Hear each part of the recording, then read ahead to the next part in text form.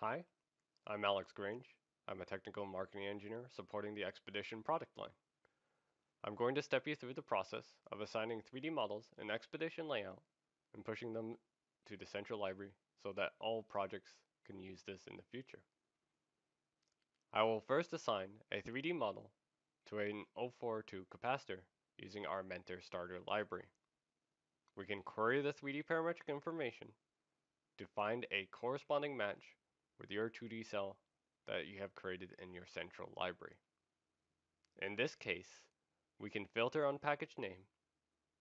Here we can view the 3D model, see the parametric details, and even assign this model to all part numbers using the same cell name if we wish. Once the model is applied to the cell, you can see it in the 3D view.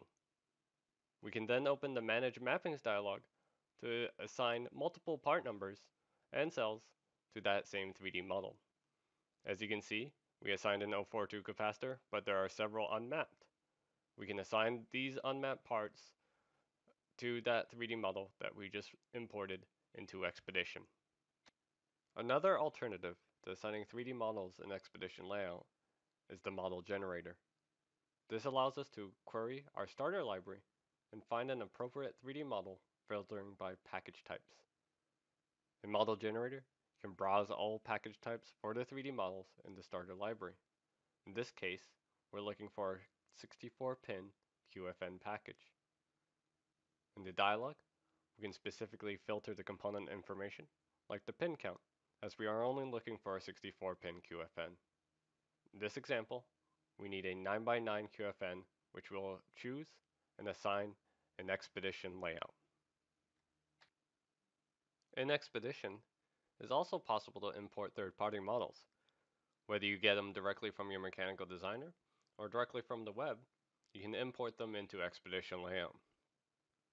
In this case, we will assign a 3D model to the USB connector in Cell Editor. We will select the part number in Cell Editor and browse to our USB connector which we downloaded from the web.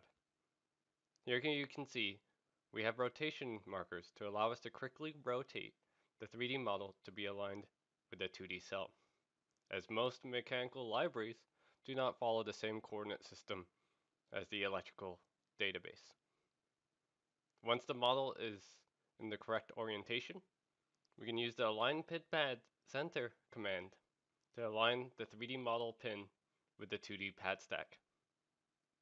Once it's aligned, we can finally use the Seating Plane command where the USB will sit on the board substrate. You can see we can quickly assign and align a 3D model very quickly in the Xpedition flow. Now that we have assigned our 042 capacitors, QFN, and USB connector, we can do a bulk assign to associate 3D models to your missing 2D components. This is very similar to the search M3DL command, as it searches off the same SQL database with the 3D models that fits your 2D cell component. Here we can modify the query or choose to unprocess specific components. In this case, we will leave the default settings and process all missing models. Once the assignment is complete, we can review and see our 3D model assignment directly in Xpedition Layout.